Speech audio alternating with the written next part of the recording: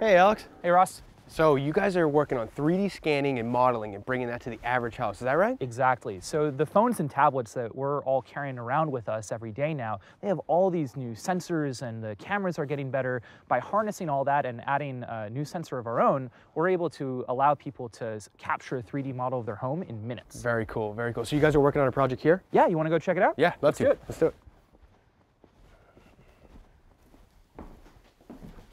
So this is the master bedroom, and the homeowners are looking to redesign it. They've been in this home for a while. They still have all the same furnishing that they brought with the home. Got it. They're looking to upgrade, and it's a pretty interesting space that they have to work with. I mean, you've got these dormers here. You've got different ceiling heights right here. Challenging geometry. They've got the baseboards that they've got to work with. They've got these big windows that they have to deal with. That's a lot of stuff that if you were measuring this room by hand to create a 3D model from scratch. I mean, the old-fashioned way is you take your measuring tape out, you measure it, you write it down on a piece of graph paper, measure it again, go back to the graph paper, and you hope that you get every single measurement. Yeah, and that's only the ones that you remember that you need, not the ones that you only realize, oh, I want to put something here, so I need to know the distance of that. That's right, got it. And there's been ways of doing 3D scanning before, but they've been tens of thousands of dollars, really high-end commercial stuff. Right, what we've done is we've crashed that down to be able to work on a regular mobile device. So a regular tablet, and this is your device right here? Exactly, and so it plugs right into the tablet itself. We make a different bracket for the different kinds of sizes of tablets, and you slip it right on, a couple $100. Very cool. So compared to spending thousands of dollars and hours of training and time to learn how to use these, this works on a device that people are already carrying around with them. Can I see you scan the room? Let's do it. All right. Start right here.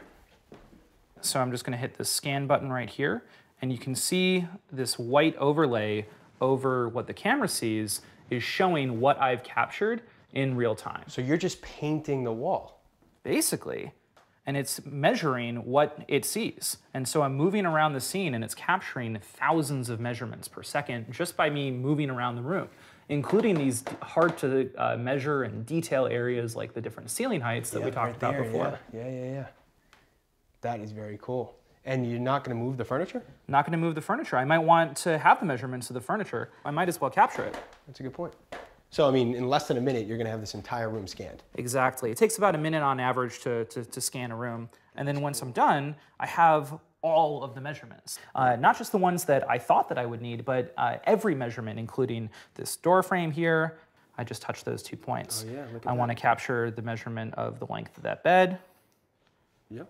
It's right there. That's going to be about 6'6". And so I have all these measurements that I can take with me wherever I go. I can bring it to the furniture store or a hardware store and see, it's like, hey, is this thing going to be able to fit in my space? Is it decent accuracy? We've been running case studies with professionals out in the field, and we're seeing that the majority of measurements are between 1% and 2%, which is enough for them to be able to do their jobs. Yeah. And so for a professional to then take this and do their jobs with it, they're usually trying to change the space in some way.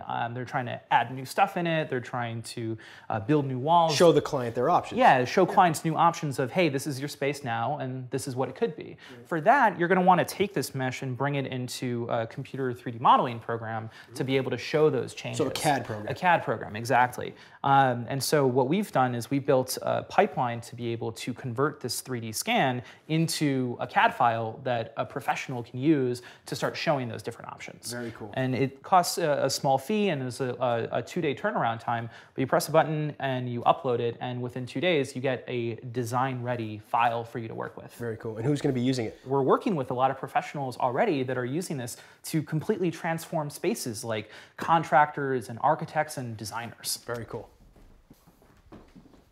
So Ross, this is Maria Samis. She's the interior designer that's been working with the homeowners on this project. Nice to meet you. Nice to meet you too.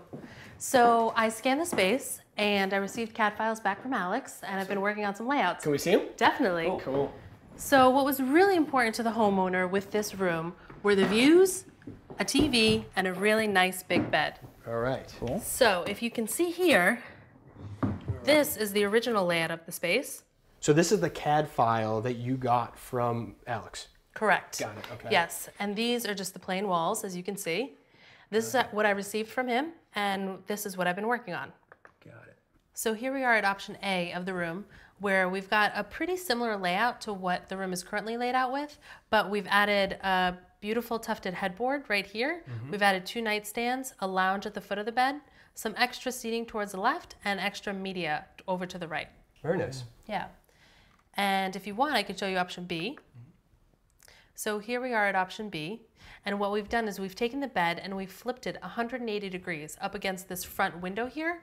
Now we have lost some view, but it really doesn't matter because this is a very busy street and it actually allows the homeowners to gain some privacy in this room. So you can put the TV here and you still have a view. Exactly. You still have the view there. You have a big open floor space in the center, and I've actually added 2 built-ins on either side of the bed there. That's just a great way to use storage. Yeah, I think so as well. So let's go to option C. And here is option C, where what we've done is we've actually built a wall right here. Okay. And that actually creates a back wall for the headboard of the bed. But what that's really done is it's created 2 spaces within the space. Okay. So this, behind the wall here, will be an office area. Okay. And in front of this wall will be the sleeping area. And then the bed would be on the other side of that wall. The bed will be on the other side of the wall. A cased opening right here? A cased opening there, completely open. So you'd walk in this way, turn left to your bed. Exactly, I like it. I like it. Yeah. And we still have the views, and we still have a seating area. And entertainment right there, TV? Yep, absolutely. Very nice. Yeah. So which one do you think the client's going to go with? So I've showed them all 3 options, and they've gone with option A. Okay. Yeah. All right. And so from this 3D model, what I've been able to do are some photorealistic renderings. Can I see? Yeah. Cool. So here is the photorealistic rendering of the space. I love the idea for them to be able to see the space before they've swung one hammer. Yes. It's great. It's a little more work on my end in the front, but it really saves us a ton of time and a huge headache at the end. And it's a lot cheaper to be able to change this now before you bring this stuff in. That's a great point. Yep. Great point. Well, thank you very much, Maria. You're welcome. Thanks, guys. So, Alex, I get it for the architect. I get it for the interior designer like Maria. I get it for the general contractor who's doing remodeling work. Sure. For a few $100s to be able to scan a room, get all that data. But what I really want to know is, do you think the regular average homeowner will adopt this technology? I mean, think of the evolution of photography. It used to be a lot more expensive, required specialized equipment, you needed to develop the film, all this stuff. And now everyone has a camera in their pockets on their phone, and everyone's a photographer. I think you're seeing the same sort of transition starting to happen with 3D. And it's not crazy to imagine a world in which people are carrying around devices that have this sort of technology to capture 3D models of spaces and objects as well with them at all times. I mean, imagine you're at the flea market and you see a piece that you think would look well in your living room.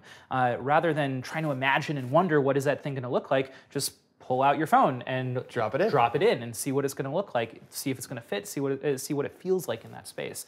And another application is if you're working with a contractor or someone who needs to do an estimate for some other project in your home, well, rather than calling them up on the phone, scheduling an appointment, they come out, they do a bunch of measurements, and then they send you the estimate on how much something's going to cost. Well, you can just upload the 3D model to them and they can get started on that project right away. Without even showing up. Exactly. I mean, they don't even have to be local necessarily. You could work with someone anywhere in the world for these sorts of projects. That's the really interesting thing about working in 3D is that it turns a physical space into data, just like a Word document or any other sort of file that you can share with anyone around the world. Right. On the photography analogy, I never thought that I'd be using my cell phone to do a video chat or take a photograph of a check and deposit it into a bank account. I mean, if this technology really does come into the cell phone, I mean, the ideas are limitless. I mean, you could scan anything. Yeah, and that's what's really exciting about being in this space right now. Yeah, it's awesome. Thank you so much, Alex, for the tour. Thank you. Appreciate it.